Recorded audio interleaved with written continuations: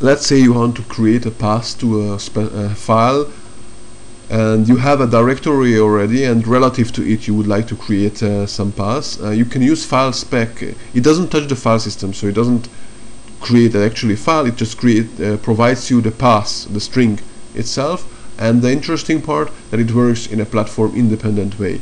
So on Windows it would put in backslashes, and on Linux or Unix it would put in forward slashes. And if there are other operating systems where the directory separator is not a slash, then it would put in the right thing, because it knows about the operating systems.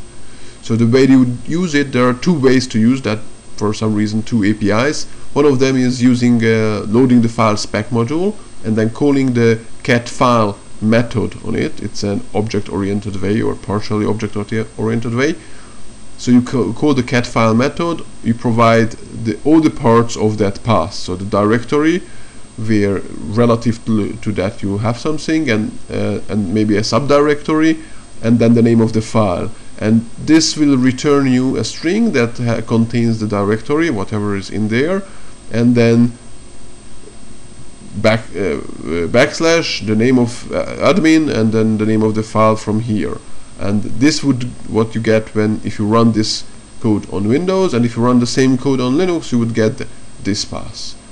So that's the fancy object-oriented style. But you can also load, instead of the file spec module, you can load the file spec functions, and then it will provide you various functions, including this cat file function that works exactly the same way, except that it's now a function.